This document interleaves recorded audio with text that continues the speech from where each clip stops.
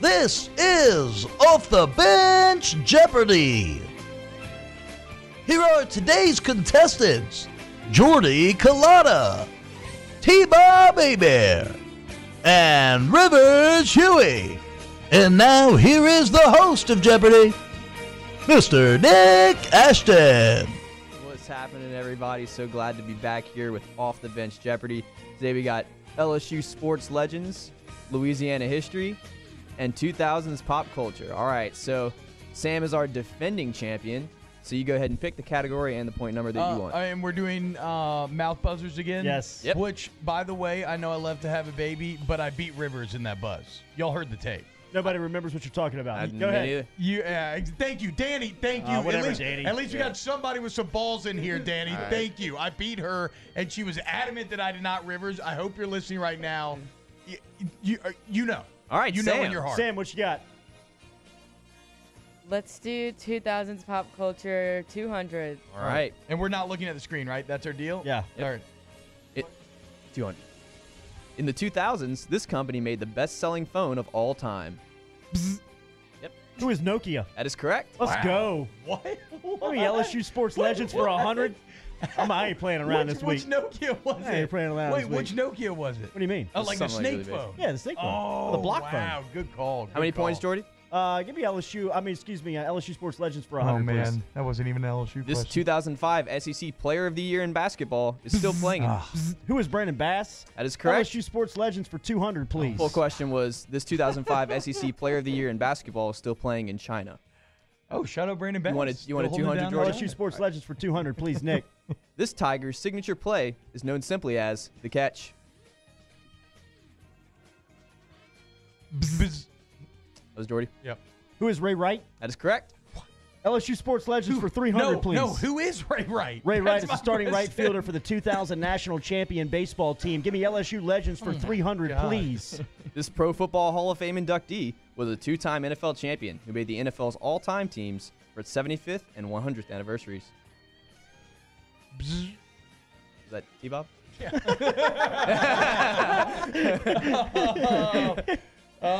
Who is Tommy Casanova? That is not correct. Who's Jim Taylor? That is not correct. Oh, I thought that was it for sure. Yep. Is he from Louisiana? He's from, like, Cuba, I think. What? Sam, that was Sounds not, like you're getting it that wrong. was not what Yeah. you were looking for. That was not the answer you were hoping for when you went down that road. I was just going to start naming every NFL player from Louisiana. Who is No. Steve Van Buren? Wow. Steve Van Buren went down there? Yeah. Jordy, we're going to keep it with you. Yep. So I'm at negative 300? Yep. Can I be at 0? You want? I'm at plus 100. After all you've been through on this segment, I think you deserve it. Give me back to the board here. All right, let's go. Where are we going? Give me Louisiana history for 100. All right. In any other part of the country, you'd call this a median. I think it was Sam. No, Sam. Oh, my God. It just slipped my Hey, mind. come on, she's out. What is a neutral ground? That is correct. Let's go. Ugh. Give me Louisiana So history for bad. 200. Although a treaty had been signed to end the War of 1812, Andrew Jackson and company still fought this battle. What is the Battle of New Orleans? That is correct. Let's go there. Full question was, Andrew Jackson and company still fought this battle since the communication was so slow. Yeah, isn't that kind of funny? The treaty was already signed. I'd be so pissed if I died in the Battle of New Orleans. Give me Louisiana history for 300. All right. This town near Lafayette is known as the frog capital of the world. Oh. That was Jordy.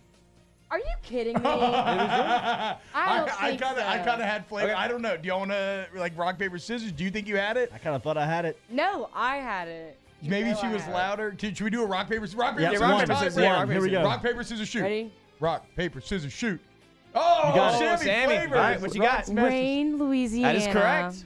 Let's answer in the form of a Yeah, I question. don't know if she answered the form What is rain? playing for 2 You said Nokia. Excuse me? You said What is- Nokia. What is Nokia? What is rain? All right, Okay. Sam. Where is rain? 2000s pop culture, like 100 or 200? Let's go. 300?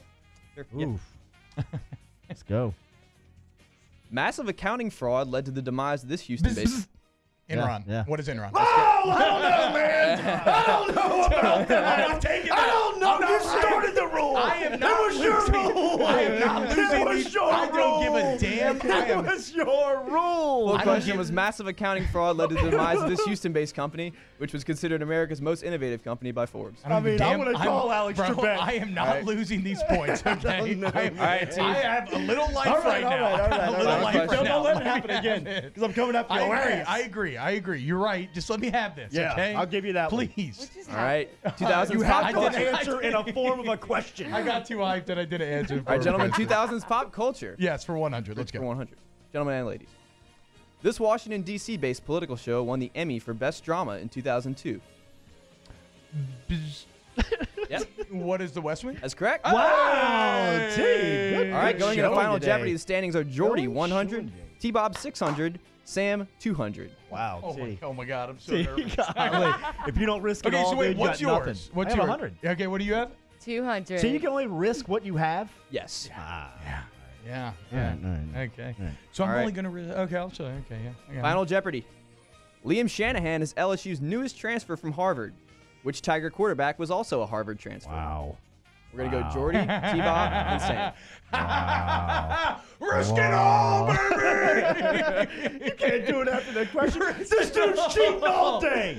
No, I had already risked the guaranteed number that was gonna let me win. $100, Danny Etling. No, that's not right. correct. Danny Ellie didn't come from Harvard. I mean, Andrew Hatch. Andrew Hatch, yes. Never forget. You had the guy that used to drive me and Andrew Hatch, I risked it all, I win. Thank you everybody. It's been a great win. I'm so happy right now. Finally, it feels so good. Anyway, think about this.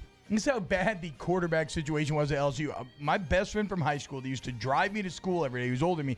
He was at Harvard on the football team. Andrew Hatch was third string at Harvard, and he showed up at LSU, and he started at Auburn that fall. What do you think Andrew Hatch's reaction was on the road? We can kill the music now, Sam, after T-Bob cheated his way to winner circle. Thank you. Finally got a win. Really and truly, what do you think Andrew Hatch's reaction was standing on an Auburn sideline thinking in pregame, I'm about to start this game as somebody who was at Harvard thinking I was coming to play for the defending national champs just to kind of have a hangout year, get a ring, sit behind Ryan Perilou, some new freshman named Jarrett Lee. Let's see what happens. Next thing you know, he is starting at Auburn. They call a read option. Ooh. For Andrew Hatch. Bro, he caught a knee to the head. Who comes down the line, and I mean an Auburn defensive end catches a body on Andrew Hatch. He looks as if he was shot in the middle of the field. His body goes limp. His eyes go to the back of his head. He hits the field. I mean, that's why Jarrett Lee had to play.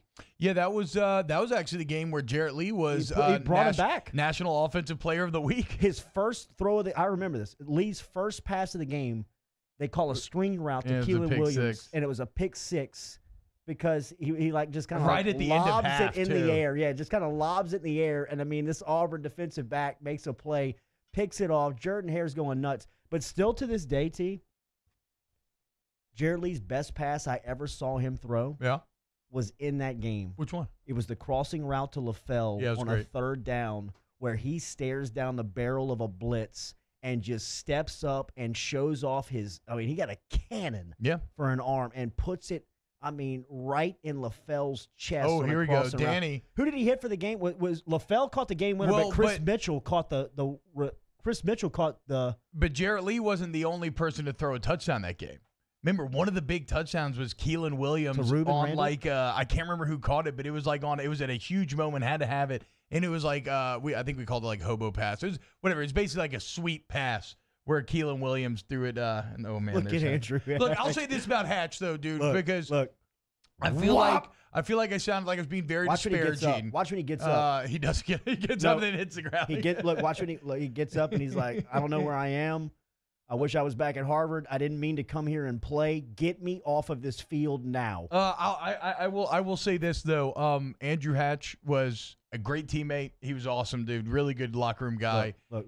And honestly, I mean, a way better athlete than people realize and a better quarterback, but it's just that all this stuff is relative. And when you go from Ryan Perrilloux to Hatch is going to be I mean, me and Hester played that game on his show a few weeks ago where we just looked at Perrilloux's numbers in that 07 season and tried to project what could have been done in 08, and it would have been it's scary. Pretty fascinating. It's scary. I mean, you take Perrilloux off that team. They had a great defense. Yeah. You had weapons everywhere. You're defending national champs. And, you take the best quarterback on the roster in Perrilloux, who was the SEC MVP, who's the SEC championship MVP just, 8 months earlier. Take him off the team. I had the exact numbers too, but it was something like the pick sixes accounted for like 15 or 20% of the scoring that was given up on the year. So yeah, it was just wild numbers. If you recall, Alabama, who won the national championship that year, came in with that squad, and that LSU team with Lee, the true freshman starting quarterback, took him to overtime. Yeah.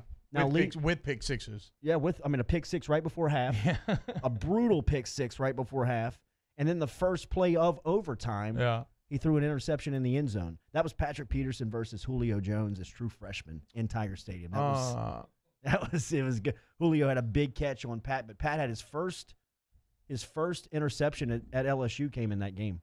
Yeah, probably. I think we buried the lead a bit though, because this Auburn game is also where your boy had a 13-yard kick return. Yeah, and they called you a wrong name on the TV Yeah, they called copy. me Kirsten Pittman. But we don't need to worry about that.